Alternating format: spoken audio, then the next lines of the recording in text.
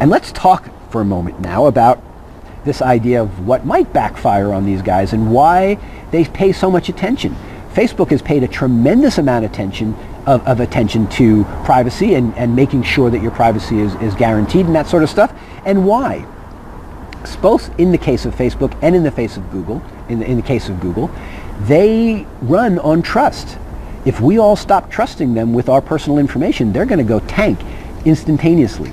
Imagine if those 800 million people on Facebook all decided that Facebook was untrustworthy and they decided to kill their accounts.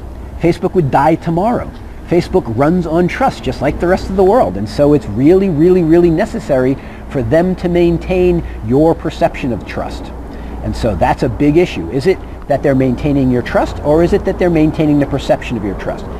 Absolutely, for sure, they have to maintain the perception of trust. It's up to you to decide whether they're actually maintaining your trust. But Facebook will do everything possible to maintain the appearance of being trustworthy because we're trusting them with all of our information. If we stop trusting them, we're going to go away. Same thing for Google.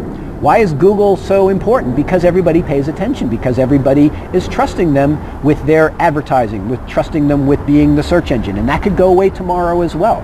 So all of these very large companies depend on all of our trust, and so they're going to have to maintain that trust. Otherwise, they're going to die, and they'll die instantly, as we've seen lots and lots of big sites die instantly because people leave. They came really quickly, they can leave really quickly.